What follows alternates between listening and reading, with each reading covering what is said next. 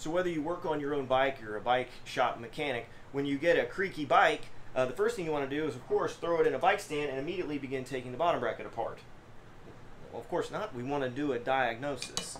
This gets skipped a lot because we assume things. This creak must be from that area or whatever. I recommend never assuming anything, and start out by riding the bike in a spirited way with, come right around here, with some flat pedals, just like this, and some tennis shoes on. What it'll do is it'll eliminate one of the biggest causes of creaking right off the gun, especially in mountain bikes, and that is the pedals. For more information on how to eliminate creaks, visit bbinfinite.com and check out our blogs.